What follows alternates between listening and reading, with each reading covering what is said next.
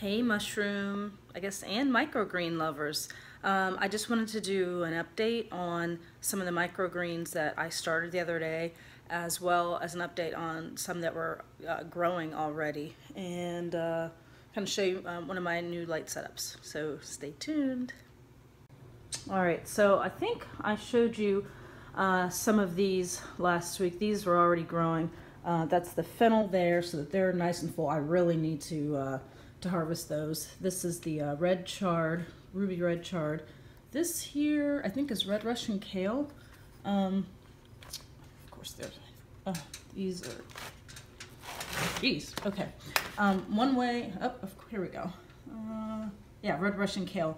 So I can't remember if I told you to do this or not. When you are sowing a tray, I always put the date, obviously what kind it is, and I also put how many ounces of seed that I put in there, as well as, I was putting it on my notebook too. But I do that with just a little piece of painter's tape, and then when I'm done with it, I just, throw the painter's tape away and put something new on there.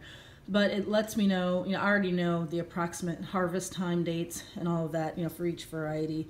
And if I'm experimenting with the amount of ounces for, a particular type, I can easily go back and be like, yep, this is what I used.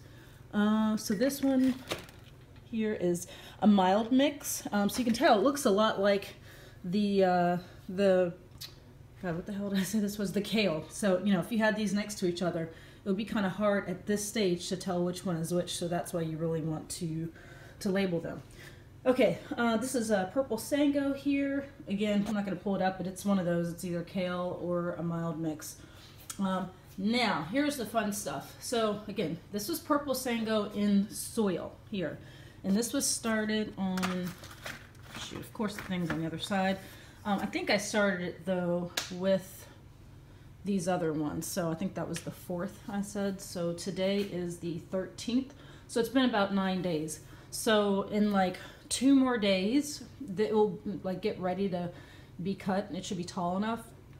And then 2 more days after that, around day 14 or 15, it'll be like really tall, so I can get the most weight out of it.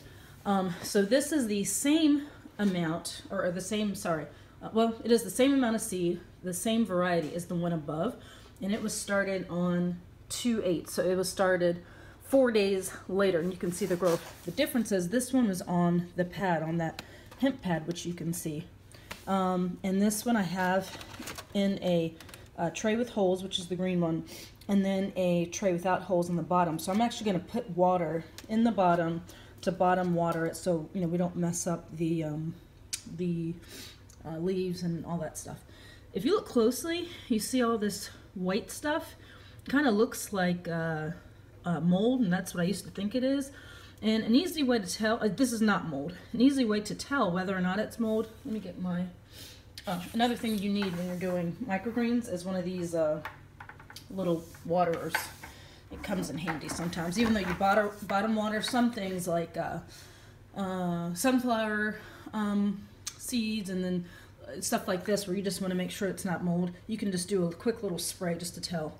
But if you want to spray, oh, so if you spray, sorry, it's hard to spray and see. There we go. So you see how I sprayed and that white stuff is gone. If it was mold, then that white stuff would still be there. But these are called, basically they're called like little leg hairs, and that's totally normal. It's just part of the growing process. So anyways, this is 4 days behind the other one, and so far I'm really liking this. Now again, I'm using 2-inch tall trays, and I've actually got some new 1-inch tall trays. That's the only downside to this.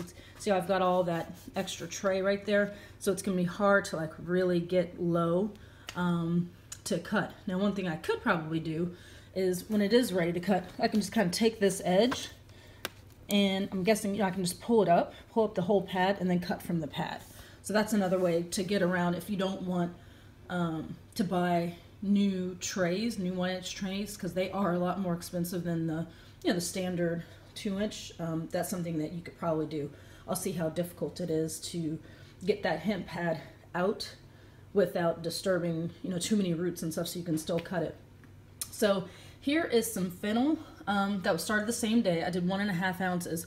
So the fennel is taking a lot longer to germinate, which is pretty normal, but it did germinate. This looks a heck of a lot better than yesterday. I wish I'd taken a picture yesterday. There was like hardly any germination. It was like a couple little things, and I was thinking at first like maybe it doesn't like to be on hemp seeds, but it just needs more time. Some things are much quicker growing. Fennel is a longer growing thing, but again, it eventually is going to look like that. So this here, shoot, again, I have this turned around, whatever it is. Oh yeah, so this is the ruby red chart again. So you see, this is exactly how the fennel looked yesterday with just a couple of, little seeds germinating, and that was it. So I'll check in again tomorrow, but again, that's another slow growing one. And this here is still my lemon basil. They take freaking forever. They're so flavorful and chefs love them, but damn, they take forever, like a month. I need to do a trial of that on the hemp. The reason I didn't is because the hemp pads apparently don't have a really long shelf life. So really, really long growers like the basil, the hemp pad might be not the way to go. So this is cool. This is amaranth, and it's ready today to go ahead and come into the light. So you see the color, obviously on the outsides, it's already starting to turn a little bit faint pink. And then in the center, there's hardly been any light exposure. So, sorry, I'm like out of breath, I'm out of shape. So there's hardly been any light exposure because photosynthesis has not occurred yet. So I bet at the end of today, all of this is going to start looking pink, and by tomorrow or 36 hours from now, for sure, it will start to look really good. Now this here, I sprayed this earlier.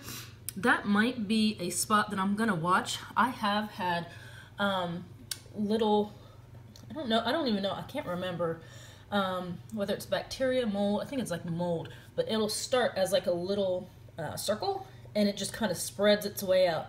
So I'm going to keep an eye on that to see. It looks kind of worse today, right now, than it did earlier today, because I did spray it to see if those were leg hairs, because I just wasn't sure. So I'll check and see what's happening later. Also here in the hemp, I've noticed that this side here didn't germinate, and I'm guessing it's because the edge of this pad didn't get fully well, it was all soaked, but I'm guessing that the water kind of drained because it's kind of pulled up. I'm guessing the water kind of drained this way, and it just wasn't enough liquid to have a full germination. There's a little bit more on the sides, so we'll see. And how I can ultimately tell how well everything germinated and all that is when I cut it to see the weight. I can compare the weight with these hemp pads to what I'm used to,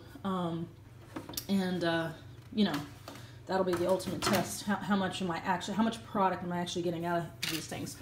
Now this last one, and this is the reason why I have these sitting on the floor, because it's easier for me to show you the whole thing without having it under the lights right now. This one here, this is Mizuna, and I grow a lot of Red Kingdom Mizuna. This is another chef favorite. So this is one that really didn't germinate well. And again, I think it was actually a moisture situation. Not positive, but I'm pretty sure that's what it is, because it germinated pretty good out here, just not there. And so yesterday when I checked on them, they all looked pretty good for the most part, except for this one. And it was like dry as heck. You can even see a little bit here, the dark browning there. I mean, it was like really, really dry. So one thing to note is that normally during the germination period, if you have a soilless mix, you usually don't have to bottom water it while it's germinating. It can go like a good 4 or 5 days germinating without needing any extra water, and then pretty much like the day that you take the lid off and put it under lights, that's when you'll want to water it. I'm having a feeling though with these pads, they must just dry out quicker and not hold moisture as well as the soil or soilless mix, whatever. So that's something to keep an eye on. Next round, I'm going to bottom water at like day, I don't know, call it like day 2 or 3, probably day 2, like halfway in the middle, and just to keep some of that moisture going. You don't want too much moisture because that can lead to mold, you know, some bacteria. So, but just to keep it like evenly moist. So now I'm in this pickle where this is good. This is like, I don't know, like an inch maybe, or at least 3/4 of an inch, probably an inch. And then I don't have anything there. So I'm like, what do I do? This part is ready to go under the lights. That part ain't germinated at all. So I guess just to save this part that for sure is gonna do well, and that's like 2/3 of the tray, I'm just gonna go ahead and put it under lights, see what the hell happens to this. And even if I have to like harvest this and call it 5 days or so, or 7-8 days from now, I can do that, and then maybe that will start to germinate, and you know, and just let that tray kind of be a 1/3 tray. So we'll see. And this is why, you know, I'm doing a lot of trials. So the next trial again will be to water halfway through to see if I get better germination on all of them, and then you know, also once they're fully done, to just, you know, weigh out the harvest amount and compare. All right, so that's it for this update on the microgreen trials for the hemp pads.